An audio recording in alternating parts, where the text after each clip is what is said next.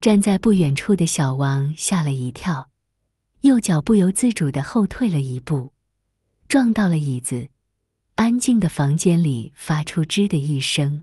老板，你没事吧？他小心翼翼地问道。没事，我 TM 的没事才怪。王一博心里憋着一大口气，不知道是被那些人气的，还是替肖战心疼的。他在窗口来回踱步，站定后对着小王说道：王磊，你记住我接下来的话，你给我从小路那拿来所有被退的广告合作商名单，还有活动和杂志拍摄，我要所有的名单，你从里面挑出来，只要是和我现在代言的广告没有重合的，全部给我打一遍电话，通知他们，我愿意低价接手。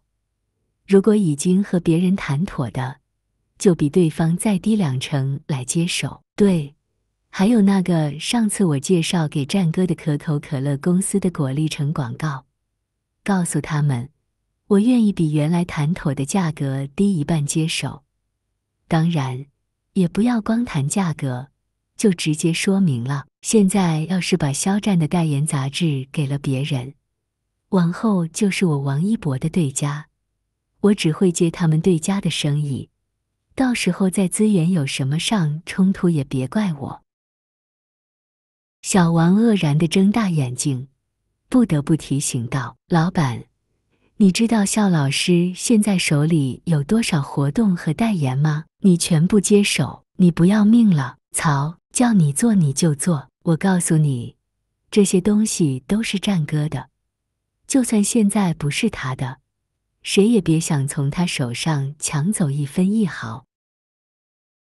这场动荡并没有在两人想象的那样中过了1星期淡去，相反，越来越多不明真相的圈层加入，热度只增不减。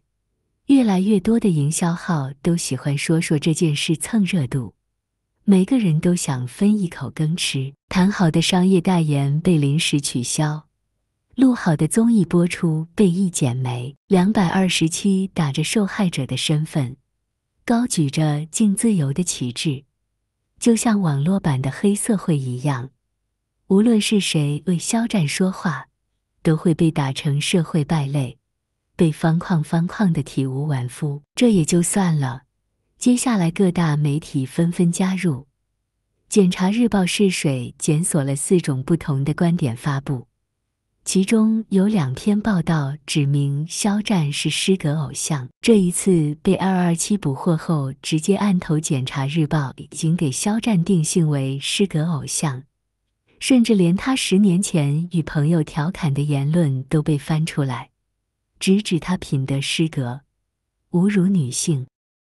这一期的检察日报1天之内全部售空，这是纸媒近10年都没有发生过的情况。也正因为是这样，越来越多的官方媒体开始蠢欲动，然后慢慢很多所谓的导演、编剧加入到这场战斗中，所有利剑直指肖战的心脏，是要把他社会性死亡作为事件的终结点。凤凰网娱乐更是发布10问肖战，那篇报道成为了227的利剑，转载评论瞬间上百万。王一博也几次被推到风口浪尖，甚至有言论说整件事就是王一博和乐华策划，准备花3亿拆 CP。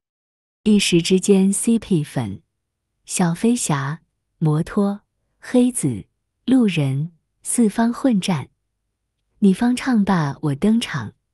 微博在短短10几天时间里，注册人数增长到前所未有的程度，就连充值的会员金额直接超过1个亿。3月国家发布净网行动，却因为这场史无前例的网暴成了最大的笑话。无论是粉丝和黑粉都在煎熬着，有哭的，有闹的。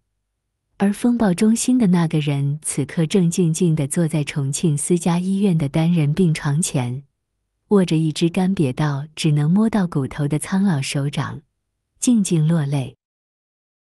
别哭，老人的呼吸机已经被摘除，他的嘴唇变得青紫，苍白瘦弱的脸庞上挂着一双澄澈又明亮的眼睛，这是他入院这么久以来第一次看清了眼前众人。阿战，老人颤颤巍巍地伸出另一只手，在肖战的手背上轻轻拍着，嘴角艰难地扬起一丝笑意。不要内疚，我的时间到了，和你无关。肖战埋头在老人手背上，泪水无声地滑落，声音全是哽咽。都怪我，都怪我，是我没有安排好，让那些人打扰到你，都怪我。老人呵呵笑了，拍拍肖战低垂的脑袋，冰凉的手掌在他头顶轻抚。阿战，和你无关，就算那些人不闯进来，我知道我也活不久了。外公。